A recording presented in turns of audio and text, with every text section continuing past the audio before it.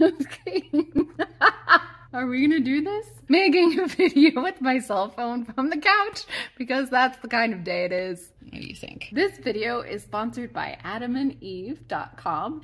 They have been an amazing sponsor for me since almost the beginning of this channel and are continuing to do so. Thank you so much for being a part of sex educating the universe.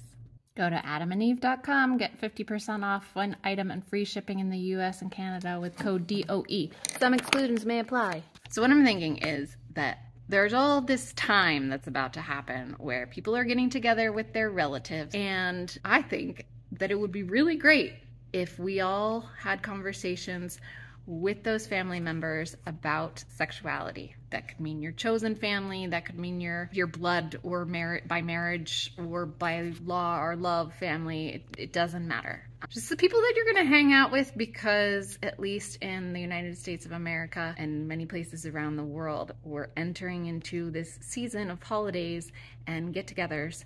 And why not mix in some, hey, how was your sex education? When was your first crush? So this is a collection of questions that I have come up with, which I don't think are offensive, that are going to be great conversation starters and will hopefully gather so much information which you can share with me in the comments if you want to. First on my list, which I've already mentioned, is who was your first crush? The reason I bring this up is because I had a relative talking to me about how they don't think that sexuality should be taught in schools, and especially not homosexuality.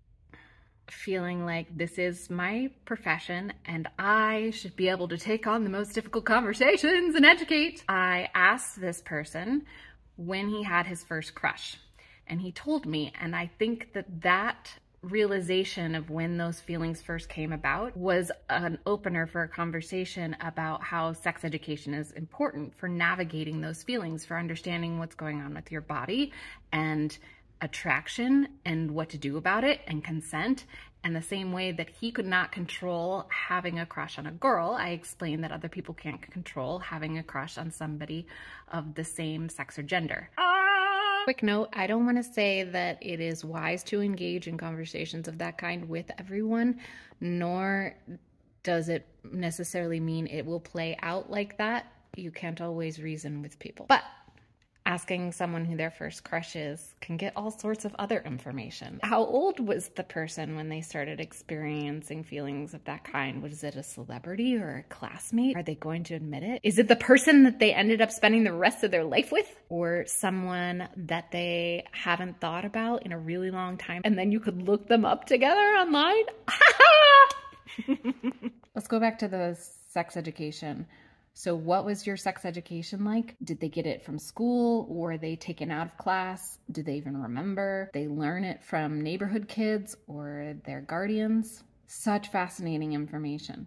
I think I need to interview a bunch of relatives, or not even other people, and to just find out what their sex education was like. I've done that.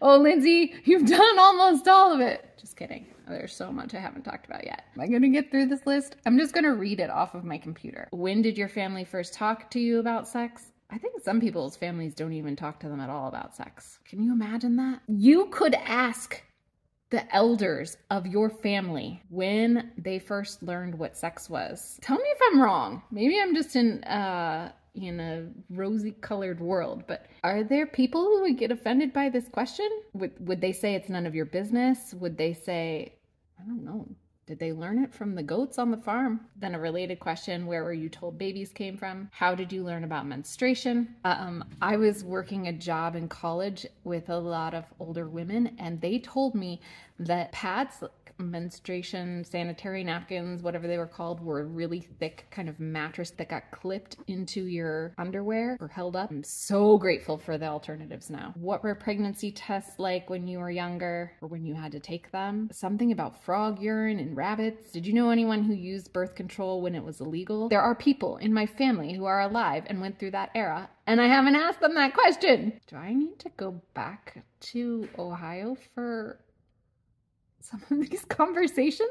What was it like when the birth control pills were introduced? Did you know any homosexuals? This is not the way I want to phrase the question. Maybe they're like the person you're talking to is homosexual or asexual or bisexual or pansexual or agender, bigender, etc. I'm thinking about my own family structure and how there are people who cannot acknowledge that homosexuality is an identity that someone would have. It's almost like a choice and a sin. And so I would love to ask those people if they know someone who identifies as homosexual, who is homosexual, and what that relationship is with them. Do they respect that person? Do they trust that person to make decisions for themselves and to know who they are? And then can they apply that to their sexual orientation as well? Why don't they? What sex advice would you give me? Asking my mom what sex advice she would give me feels like such a precious conversation, because since I have been a sexually active person, I have been giving sexual advice to most people in my life. And so to receive that from an elder in my community and someone who shares similar hormones, genetics, sex drive, etc., what a beautiful conversation. Do I get to have that conversation? If I do, I hope I get to record it. When did your sex drive peak? Do my family members and I have similar sex drives? Maybe there are patterns that I could recognize, which is data, which if we collect it, all of us, we could learn things. Do you have a celebrity crush now? I would love to be sitting around a table eating mashed potatoes and like, you know how you go around and say what you're thankful for? I would also like to go around and hear who everybody's celebrity crush is. And if you're a celebrity, I know that this is strange because what it's doing is kind of sexualizing or romanticizing an actual human being. That's not really what I'm going for, but I do think that it could be like a helpful conversation starter.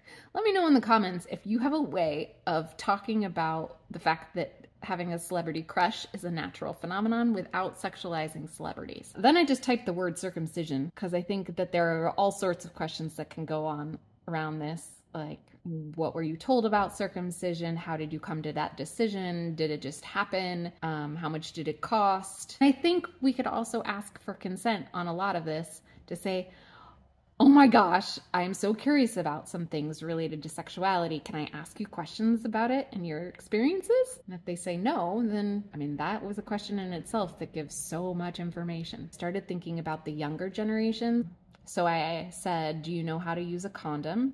It's not just like, can you do this, but can you actually do it? And I will probably do something like put it on my arm or demonstrate myself first so that it's not so intimidating or the pressure isn't there if they don't actually know. Gauge that and whether or not it's appropriate. I put, do you have sex ed in school this year as something to talk about? Interesting. Then they'll either share or they won't. You could ask them if they know about sexplanations. This is the one I ended on, which is, do you have any regrets about your sex life? What it's doing is trying to get to the vulnerability and the real connection. But it's also a hard question to produce because even asking someone if they have any regrets about their life is heavy. How would I answer that for myself? Do I have any regrets about my sex life? I think I try to take my regrets and turn them into curiosities. Like, I'm curious how different my life would be if I had had more partners when I was younger. I think that I wouldn't attach so quickly to people and believe that dating leads to marriage, and there was more exploration, getting to know people, making decisions based on data and not just because they're the person in my life. But I think that there is something to be gained from all different kinds of experiences. I'm not done learning. I'm gonna stay curious. Hello? How was your sex life? Was it hard? Yeah. We're just winging it. Do you think that dogs which don't ever have sex miss out?